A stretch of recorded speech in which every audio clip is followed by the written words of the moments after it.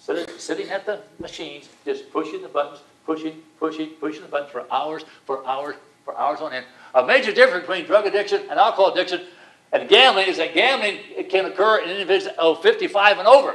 In other words, if you don't smoke or drink or do these things by 21 years of age, you're probably not going to become a drug addict or an alcoholic. But gambling, you may never have gambled in your life. And then when you retire, you're bored and you start going to casinos and you become addicted.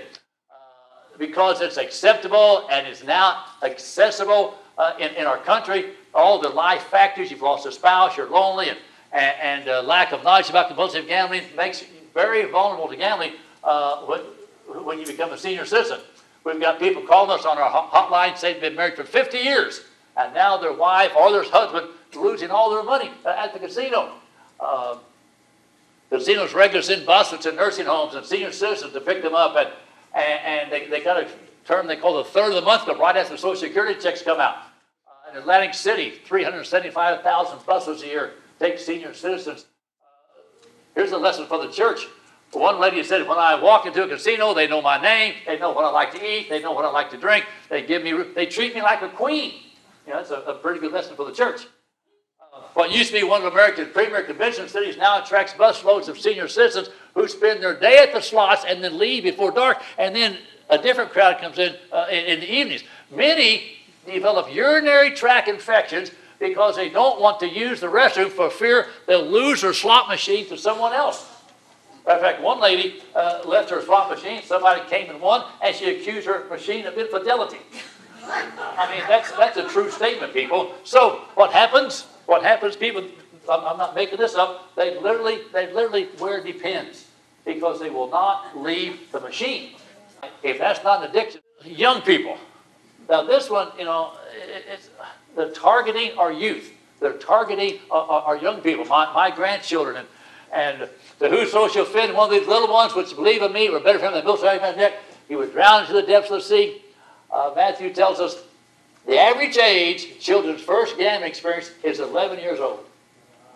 More children today gamble than use drugs or alcohol in our country. That's from Harvard. The survey Jerry and I did, over 400 teenagers. These were Christian schools and church youth groups. These are Christian. 49% of them said someone in their family whom they consider to be a Christian buys lottery tickets regularly. 29% said that they bet on sports within the last year. And 49% said they played Texas Hold'em poker within the last year. Again, these are our Christian teenagers. These are not an Australian Psychological Society study revealed that household exposure to gambling by adults, particularly fathers, increase the risk that children will develop gambling problems later in life. 1 Thessalonians tells us people abstain from the very appearance of evil. And then secondly, he says, what parents do in moderation. What parents do in moderation, we may buy a lottery ticket, and what do we say to our kids? It's okay to gamble. It's okay to gamble. Then our kids grow up and they take it to the next level. Advertisement then again aimed at the poor people. This is one from Chicago. How to get from Washington Boulevard to Easy Street again, just buy a lottery ticket. This could be your ticket out. No matter what you do for a living, there's an easier way to make money. Again, these are all aimed toward the poor. And the Bible says, again, anyone who oppresses the poor is insulting God who made them. To help the poor is to honor God. And then gambling is wrong biblically because it's irresponsible stewardship. Moreover, the Bible says, requiring a steward that a man be found faithful. Gambling is a prostitution of God-given assets which should be used to glorify God and advance His kingdom. Casinos, lotteries, and other gambling providers manipulate the misunderstanding of odds to entice and exploit gambling. If a game of craps and the gambler bets $1 a time, the odds of winning $1,000 before losing $1,000 is 1 in 2 trillion. The odds of winning a mega buck jackpot are 17 million to 1. So is that where God wants us to put our money? Now this is kind of interesting. The mathematician at Stanford University basically said, here's the comparison to win the lottery. If you take an ant, you spray yellow paint, put the ant in the middle of a football field, and blindfold somebody and put them out there with a pin and blindfold, and if they get the pin in the ant, that's the same chance you got of winning the lottery. So that's, I don't know if that's true or not, but he must spend a lot of time researching that. Gambling is wrong biblically because it breeds addiction. The ABCs of gambling are addiction, bankruptcy, and crime. Whether it's a lottery, whether it's a full-blown casino, any type of gambling, people, these three things are the result.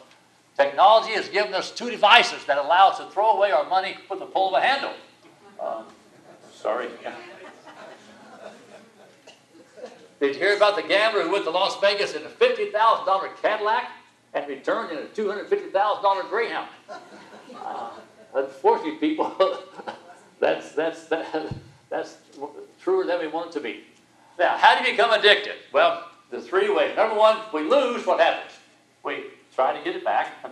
Number two, if we win, we think we can duplicate that again. This is easy money. And the third way to become addicted is simply to play, because people are addicted just to the action of gambling. Leaving out, matter of fact, some people say don't even like to stop and get money if they win, because they want to keep gambling. They don't want to stop because they're so addicted. Compulsive gamblers will bet until nothing is left. Savings, family assets, personal belongings, anything of value that may be pawned, sold, or borrowed against. They will borrow from co-workers, credit unions, family and friends, but will rarely admit for gambling. They will take personal loans, write bad checks, ultimately reach and pass the point of bankruptcy, desperation, compulsive gamblers, then panic and turn to illegal activity to support them. These people I read you about, you wouldn't know them because they might be sitting right next to you. I mean, these are not hardened criminals. These are common church secretaries and the soccer moms, and they get so addicted, then they turn to crime. Pastor, this lady used to go to Stone Church. That Jerry and I got her testimony and said, even though I trusted Christ as my Savior and regularly attended church, I was in bondage to compulsive gambling. During the offerings, I struggled to give even a minimum offering. Tithing was not even an option for me, as every penny was needed to cover overdue bills and future gambling at the local casinos. Each Sunday, shame and guilt ruled my life. Each pathological gambler costs the public $13,600 per year. Each pathological gambler. The economic benefit, and again, now we know the new mayor in Chicago wants a casino.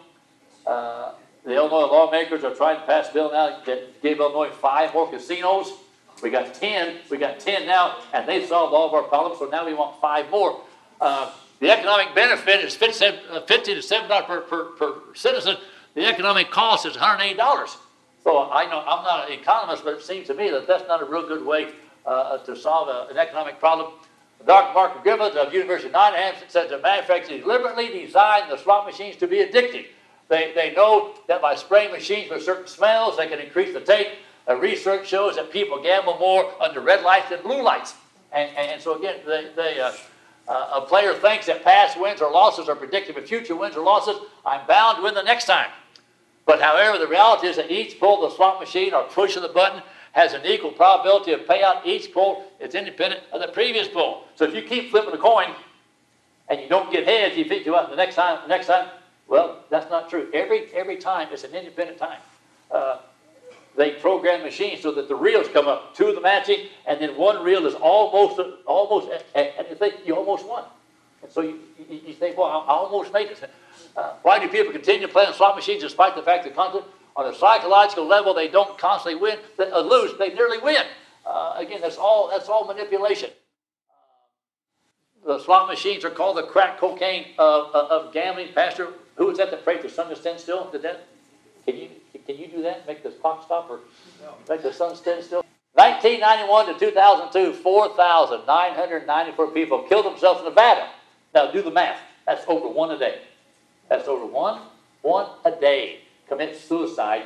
Matter of fact, I just read it again this morning. In 1999, one of the casinos in Atlantic City, they used to have the glass doors out into balconies.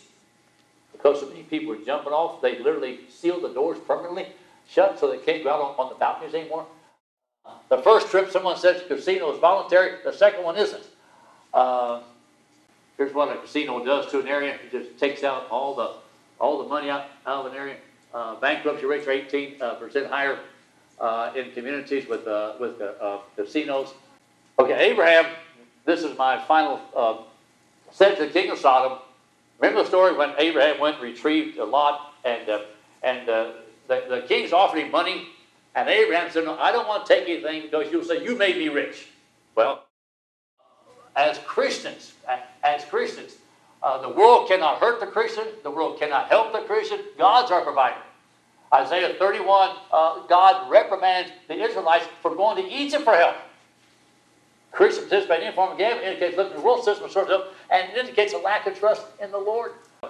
Because people say, well, as long as you're not addicted, it's okay to, casually. Well, here's where your money's going. It's going to an industry that uses exploitation, involves predatory actions, assumes parasitic qualities, epitomizes greed. It's going to an industry that breeds addiction, that causes corruption, that thrives on substance, and defies biblical principles. So is that where you want your money going, people?